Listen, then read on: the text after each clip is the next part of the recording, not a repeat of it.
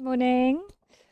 It's Kathy here, coming to you from my Brighton Dingley Dell, which is very quiet, a bit foggy, a little bit spooky this morning, and I feel like I can't talk too loud.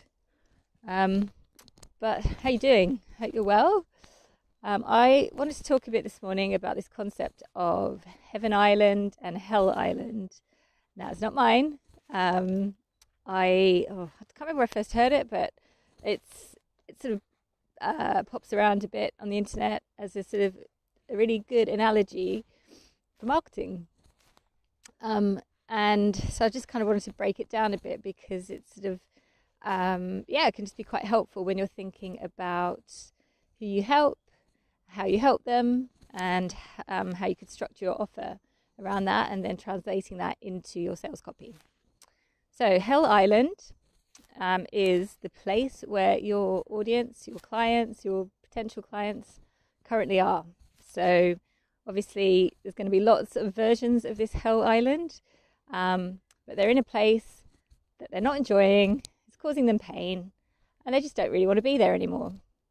Heaven Island, on the other hand, is that place, that paradise, where the problem that they're currently experiencing is gone. So if they go there, their life's going to be better in some tangible way, through more money, better relationships, better health, something big, some big human desire.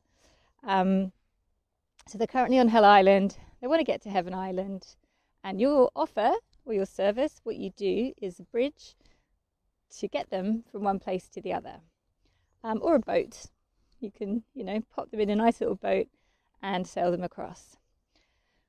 So now that all sounds quite neat, doesn't it? And easy and sort of summed up. It's like, right, so here, let me think about what's causing your island at the moment to feel hellish and how I can paint a picture of Heaven Island for you. But the problem is it's not as simple as you just hopping onto Hell Island with your boat and saying, come on, I'm going to take you over to where you want to go, because there's lots of, you think of them, there's lots of sharks in the water that you need to dodge, and those sharks really are their objections. So one objection might be that you say to them, look, if you come with me, I'm going to take you to this amazing place where you're going to feel better. And they might be thinking, well, I saw someone else yesterday saying something similar about their different Heaven Island. And in fact, there was like 10 guys last week that said something different. So how do I know that your one is the one I want to go to? That's an objection. And so if you're thinking that your clients are wondering whether the place you want to take them to is the right one, then you need to make sure that you're addressing that objection in your copy. Another problem, another shark in the water might be that they don't believe you. You might come to them and say, look, you're in this place and you're miserable because of X, Y, and Z, and come with me and I'm going to take you to this place where it's exactly what you want and what you need. And they might be thinking to themselves, nah, sounds too good to be true, I don't believe you. That's an objection. So that's an objection you need to address in your sales copy. So that objection, they might not believe that the cost of the ticket is actually going to take them to the place that you're promising. It doesn't match up. So this is going to be a price objection. Is it too expensive? Is it too cheap? It might be that you're painting a picture that doesn't seem realistic, that you're putting too much stuff on this Heaven Island, and when they look around where they're at and the contrast to where you want to take them to, it just seems too big a leap. Like going from, you're going to take them from a little island in Southeast Asia, and you're promising that you're going to get them to, Mauritius or something off the coast of Africa, and all you've got is a little raft. It doesn't match up. They're like, I'm not going to pay you to get on that raft to take me over there. I don't believe that that's all going to work. So if your offer is doing this, if you're going to people on a Hell Island, painting them a picture of something that's not realistic, and charging them a price that doesn't sort of match up to what they think, then it's not going to make sense in their head. So if, on the other hand, you're taking them to stay with the analogy, from a little island, you know, some island, Thailand or something, to Mauritius off the coast of Africa, and you say to them, I'm going to get you there.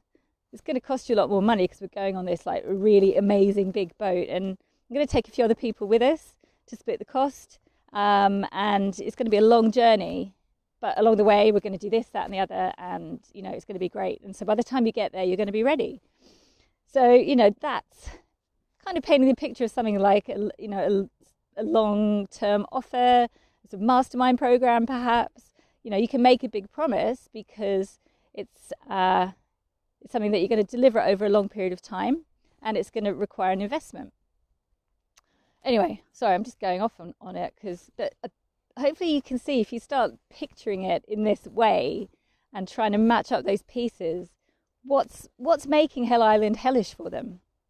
Get really specific, because there's as many Hell Islands as there are people out there, really. And so you want to make sure that you're talking to the, you know, group of people, and it's going to be a niche. It's going to be a small group. It's not going to be everyone. You know, if you're trying to talk to everyone on an island that's big enough to hold everyone, then it's going to be really hard to kind of get to them all and speak, you know, make your voice heard. Whereas if you go to a place where there's fewer people, but they're all suffering from the same problem, maybe that problem is there's not enough, there's no running water or something, and you're like, look, I've got this solution, and I'll take you to this place where we do have running water. You know, that's a really specific problem. And it doesn't have to be a big hop, you know, and your products, you know, this might be, you know, not literally about water, but I don't know, it might be that someone's trying to like lose weight's an easy sort of analogy, you know. So if you go to an island where everyone's all right, but they just want to lose that last 10 pounds, and you say to them, look, I've got this thing, it's not going to take long, it's really efficient, I'll get you there, and you're going to go to this place where those 10 pounds are gone, that you've lost those last 10 pounds. You know, that's really specific. You're talking to all of the people on that little island, and if you structure it all correctly, if you handle their objections are going to be, really, is it going to work? How much, you know, what do I need to do? Am I going to go hungry? Am I going to have to do shitloads of exercise? You know, whatever those objections would be, which you're going to learn because you do market research, then you put it all together and you take them on that journey, and that is your offer. Oh, so there you go.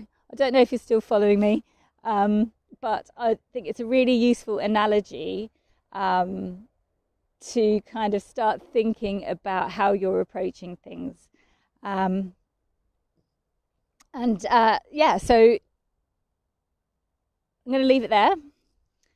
This is the kind of stuff that I work through with my clients and with my coaching clients as well, to make sure that we're getting an offer that is specific enough, that is realistic, that is correctly priced, and that it gets the results, and puts it all together into a written package that is persuasive. And by persuasive, we mean talking to the right people, getting them on the right sort of vehicle to get them across the body of water, to get them to Heaven Island, where things feel better for them. All right, I'm going to leave it there. Barry's looking like he's about to come and jump on me, so I shall wish you a good day and speak soon. See you next week. Bye.